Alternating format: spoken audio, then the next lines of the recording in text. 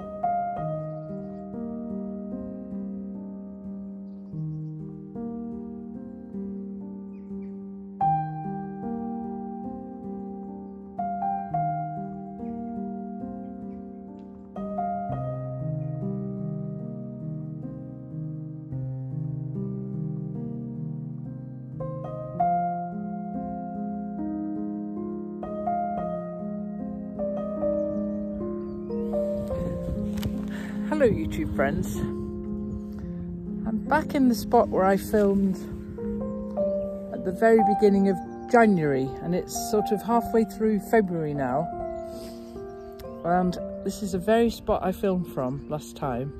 There's actually not much change except there's a bit more snow, but I'm not going to pretend we have snow anything like some of you watching have snow. I know, your snow is up to the windowsills and beyond, isn't it? This is a little bit of snow. But I've come out for a walk around the dam today, and what I'm really interested in is those lines. Can you see them?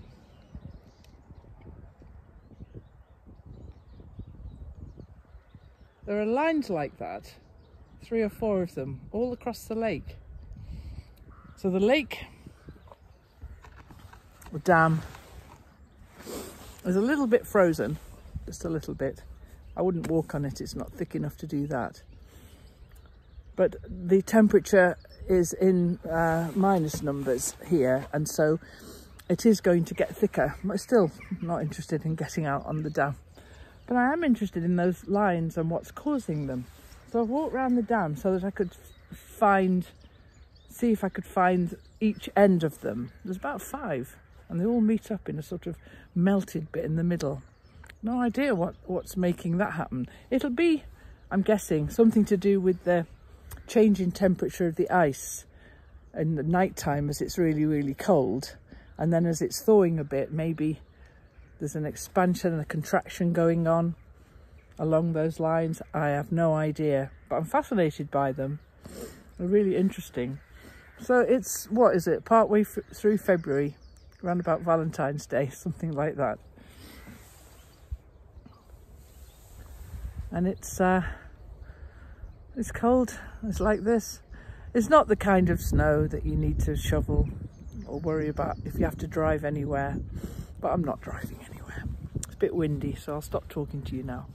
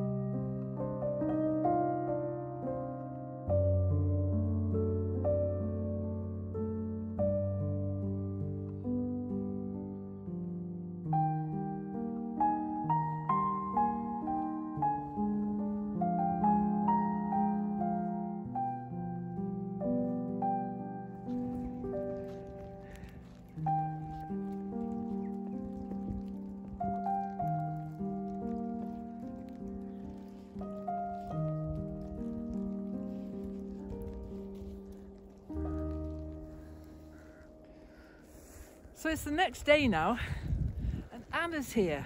So she's going to do some filming for me. And it's not stopped snowing. So we're having a proper snow day. And all the ice on the lake now is covered over with snow. So all my mysterious marks are all gone. But they're under there somewhere. But it looks absolutely fantastic. And it's snowing. It's properly snowing. It's rather lovely. I'm going to go for a little walk up here.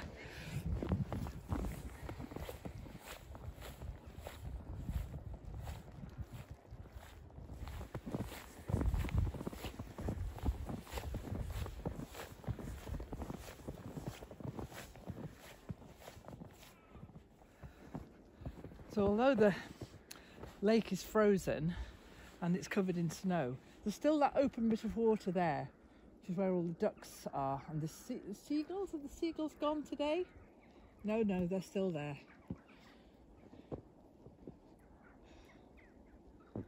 Yeah, so they've still got some open water, which is where the stream comes in, of course.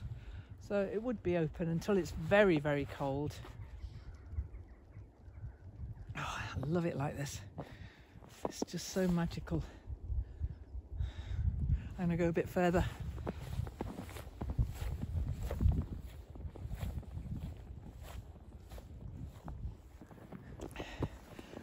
Can you remember in the summer, last summer, in the middle of the lockdown when the lake was closed for fishing, and I took one of those boats out and drifted around in the middle of the lake for 4 hours.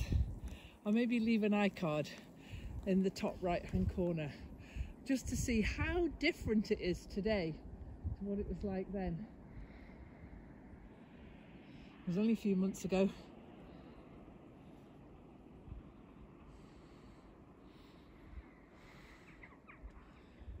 Oh.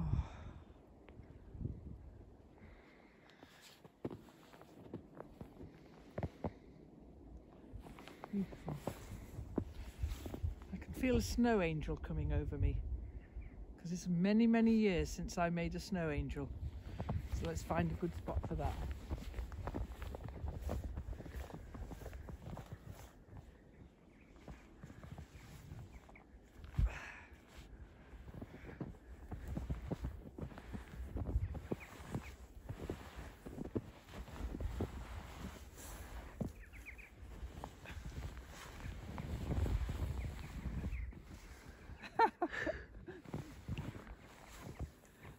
Not a very good snow angel, but it's years since I made one of those.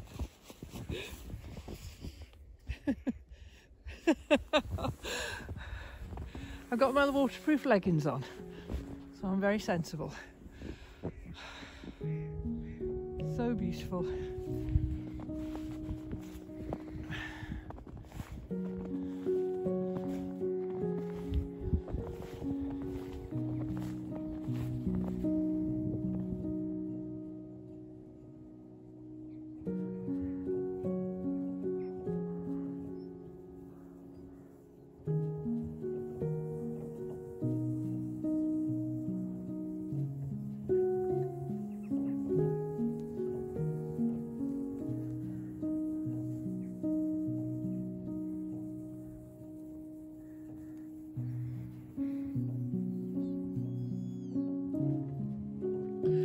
So did you enjoy that?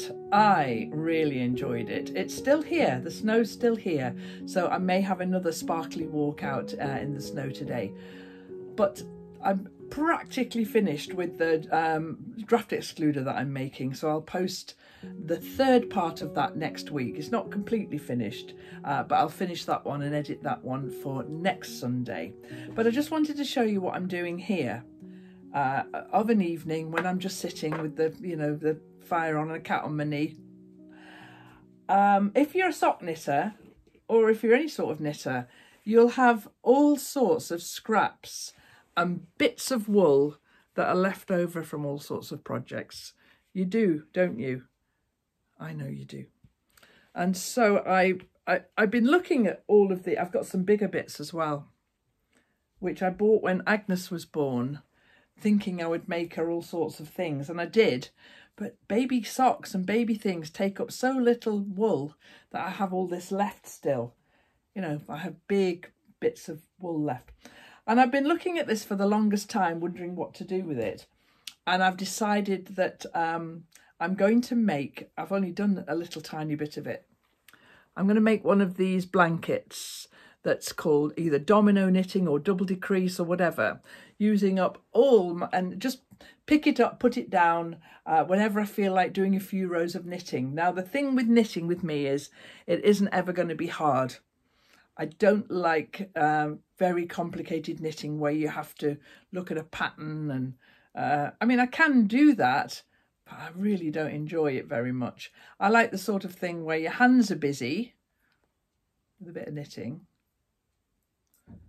but really the only thing you have to think about is, in this case, is knit two together either side of the stitch marker.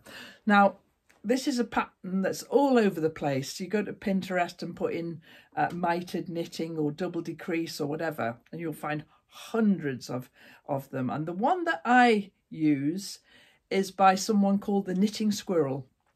And I'll definitely leave a link in the description below to this one, because I made this blanket, which you're looking at now, for Agnes when she was born. All the while we were waiting for Agnes to arrive, I made this blanket, and all in these beautiful colours, dyed by my friend who lives in the Borders, Lindsay. So that blanket, I really enjoyed making it. It's time consuming because the wool's very thin, but that's all right. It's not about getting a quick finish. It's about just keeping your hands busy and making something with yarn that I'm not going to use, because the idea with it is you can just add on another bit of yarn. If you're halfway through a square and you haven't finished, add on a bit more. It's really, really simple. So this is going to be ongoing now for a long time. It doesn't matter when it's done. I really enjoy it. Give it a go. I'll tell you what the genius thing is about it. Is there's no sewing up. The way that it's constructed, you pick up stitches and knit them out from the previous square. If you don't know about mitred knitting or double decrease or whatever this is called, then I urge you to give it a try, because honestly, it's the simplest thing. It's the kind of thing you could knit on the lime green sofa, because it just uses short needles. Now I'm using these needles, not sponsored. I'm using these needles, which are by, let's have a look, who are these by? Now I ordered these by mistake. I wanted some sock needles, some wooden sock needles, and I ordered these Knit Pro, they're called, Zing. And they are wooden, but with a metal tip. Oh, they are lovely. They are so, so lovely to knit with. You don't need to knit these on double-ended needles. It's a back and forth kind of knitting. But I'm knitting them on these because it's a small portable project. And the stitches don't fall off the end. Or if they do, they're easy to pick up. So that's what is going on. Just sometimes. I like to have lots of projects on the go. You might have noticed. But one project that's coming up really, really soon, in fact, Tuesday, over on Patreon, I'm starting the next of the alongs. The first along, which was a journal along, is finished now, and we all made beautiful journals together. But the second along starts this Tuesday, and it's a quilt block. That's all I'm going to say about that. I'm really excited about it. I'm getting all the fabric out for it tomorrow, and I'm going to make a start on doing that along. And so you're very welcome to come and join us there. Plus all the other things that I'm doing on a weekly basis, a different themed thing. I explained this a while ago, how the first week I'm making something for Agnes's doll's house. The second week is my cooking challenge, which is going very well indeed. The third week is my son John, who's doing a special feature on his life and work and what he does. That's John there. And the fourth week is me improving my embroidery skills with a project I'm doing there.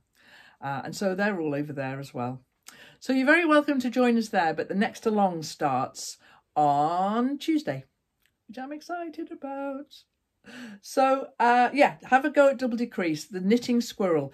It's it's quite a wordy description.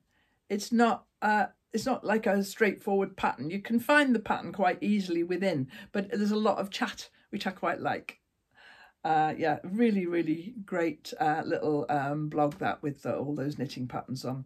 So I'm going to carry on knitting now because it's quite late, and I'm just going to knit another few rows. That's the other beautiful thing about it, is the rows are really short, so you can just knock off a couple of rows while you're waiting for the kettle to boil, that kind of thing. Okay, so I'll see you next week with part 3 of the mat, the finish for the mat project. So I'm sorry if anybody was hoping for that today, but part 3 is next week. Thanks for watching, everybody, and I'll see you soon. Bye now.